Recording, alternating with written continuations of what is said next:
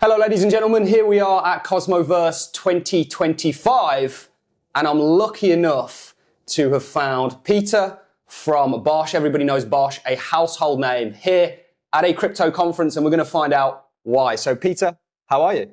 I'm fine, thanks. Absolutely amazed here about the conference and stuff. It's very nice. How are you finding Split? Beautiful country, Croatia. You guys know we spend a lot of time here. How are you finding it?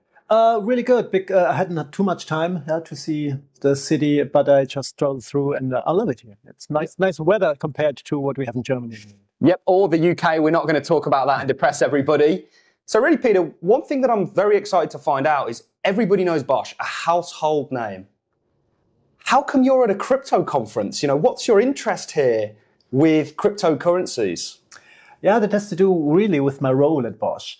I work for innovation and automotive strategy. So that means we have to look into future technologies. Yep. We have to look into future ways of how to let cars connect to the infrastructure. Okay. Connect everything what we're building.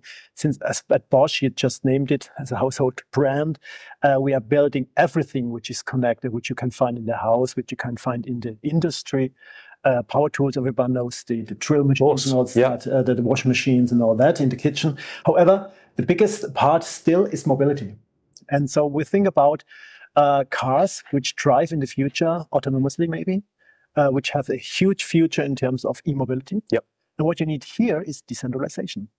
And this is exactly, I started the whole search and research already in 2016. Wow. When we started a huge global project at Bosch called Economy of Things. Okay. And already then we evaluated what is out there, what is blockchain, what are these decentralized networks and all that. And since then we are trying to understand what are the best protocols, but you all know how I would say the industrial, skeptic are still there.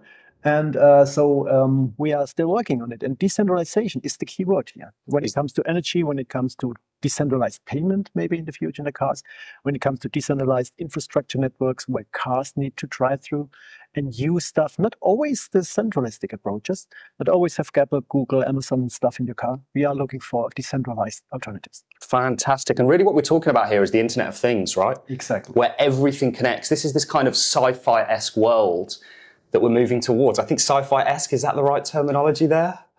Still for us, it's more esoteric. Yes.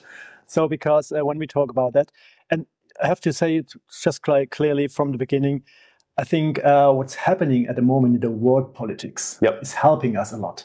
Because we need to come out of these centralistic bubbles, which we are all in. Look at social networks, look at all the other things. And again, it's true than never that we need more data sovereignty, especially now in Europe. And this exactly helps us to push that even further. That keeps me really alive as well with these topics. Fantastic. Keeps you busy, I'm sure. And it's very interesting. When we look at cryptocurrencies, there's a kind of esotericism to crypto, right? The word crypto.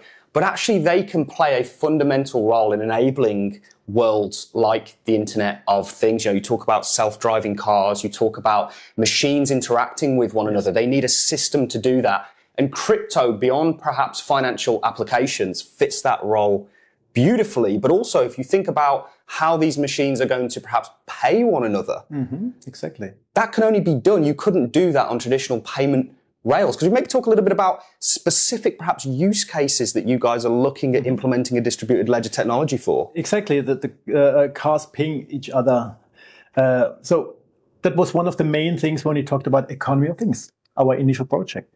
And so you need some kind of, there already we research smart contracts and stuff. And all this, and we do not really believe in just doing it all centrally. Because then you always have this man in the middle, this controlling centralistic part. And we did some very interesting research on game theory, where we find out if there is one central party controlling it all, monopolistic companies and all that, there's only one winner at the end. Yes. Yeah, the platform owner. And so this is not something that we would like to have in the future. And when it comes to cars who have to pay stuff, or maybe think about electric mobility or electronic things that have to talk to each other and share data, we do not want to have a controlling instance behind it. Yeah, so this is exactly where we look in decentralized control for all, not for only one. However, governance-wise and so on, it's quite interesting and challenging. And so consensus mechanisms in the DLT way helps a lot here, I guess. Yeah, I think it's, we talk about the introduction of this technology. It can create a kind of level playing field. We saw with Amazon Web Services a few days ago, the outage and how many businesses that impacted. This can be avoided with distributed ledger technology. Yeah, exactly. Yeah. And where are you guys? You say you've been working on this since 2016. That's a long time. I mean, that's a real foresight into this industry and just what it can do. Where is Bosch in regards to actually rolling this out into their products? Are we still piloting? Are we looking to go forward? I mean, where are we with all of this? This is really a long time, as you said. Yeah, very much, especially in crypto. Dog years in crypto, isn't it? But again, we're talking about a conservative European traditional industry that needs a long time. And it makes sense because we talk about quality, we talk about safety on the roads, lives. Of course. And then we had lots of times where we really had to have challenging crises around us and not getting less these days. However, what helped us a lot was now the EU is now pushing into data sovereignty, is pushing as well with a digital identity. This is another very important part. And this digital identity needs to be decentralized as well. Of course. And so this helped us. And we will see now, we had a lot, the last years, we had always POCs, test installations, test implementation with one or the other customer, but never really came to scalability, never came to really impact on the market. But now it's changing, I think, again, with the world politics behind us, and really seeing now that we need our own data sovereignty. Now, more and more customers, so the big car manufacturers, coming to us, and then they demand a new, I would say, data sovereign software, data sovereign service, data sovereign product in the future, where we don't always have to rely on Google Pay, Apple Pay, or the IDs from that sort. And we are developing, based on the digital decentralized identity at the moment, real products and services in that demand. Fantastic. That's music to our ears. And I think when you look at big household names like Bosch, everybody knows it, certainly in the UK. I remember my granddad using Bosch work tools, in the garden. From everything, Bosch has really got you covered. Do you see this as something, this technology as something companies, institutions, corporations are going to need to adopt to stay relevant?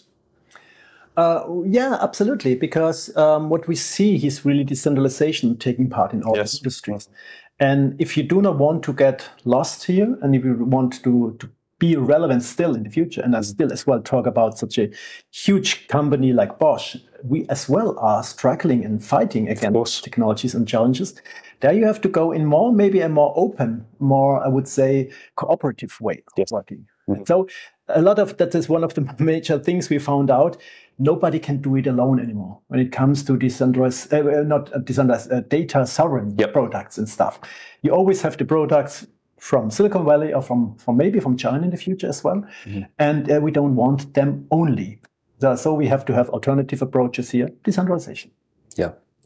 Fantastic. Ladies and gentlemen, it's been an absolute pleasure to speak to Peter.